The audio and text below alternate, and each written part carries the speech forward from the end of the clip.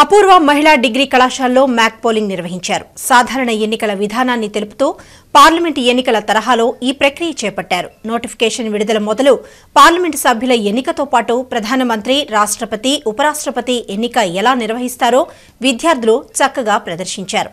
ఈ సందర్భంగా కరెస్పాండెంట్ వేణు మాట్లాడుతూ విద్యార్థుల్లో లీడర్షిప్ ను పెంచేందుకు తాము పలు కార్యక్రమాలు నిర్వహిస్తున్నట్లు తెలిపారు. ఇందులో భాగంగా పార్లమెంటు మ్యాక్ పోలింగ్ నిర్వహించినట్లు చెప్పారు. దీని ద్వారా ప్రజాస్వామ్యంలో ఓటు హక్కు విలువ తెలుస్తుందని చెప్పారు. విద్యార్థులతో పాటు సమాజంలో చైతన్యం తీసుకువచ్చేందుకు ఈ కార్యక్రమం దోహదపడుతుందన్నారు. పూర్వ డిగ్రీ కళాశాల మరియు మహిళా డిగ్రీ కళాశాలలో ఎలక్షన్స్ నిర్వహిస్తున్నాము. ఈ ఎలక్షన్స్ యొక్క ముఖ్య ఉద్దేశం ఏంటంటే ప్రతి క్లాస్ నుంచి ఒక రిప్రజెంటేటివ్ పార్లమెంటేరియన్గా కంటెస్ట్ చేయడం జరుగుతుంది.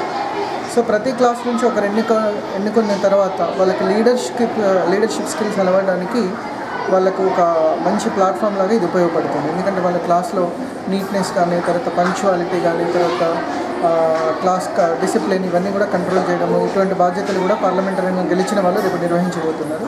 నా పేరు సాయి కీర్తన. నేను అపూర్వ ఉమెన్స్ కాలేజ్ కరీంనగర్ కాలేజ్లో చదువుతున్నాను. ఈరోజు మా కాలేజ్లో ఎలక్షన్స్ కండక్ట్ చేస్తున్నారు మా మేనేజ్మెంట్, అపూర్వ మేనేజ్మెంట్.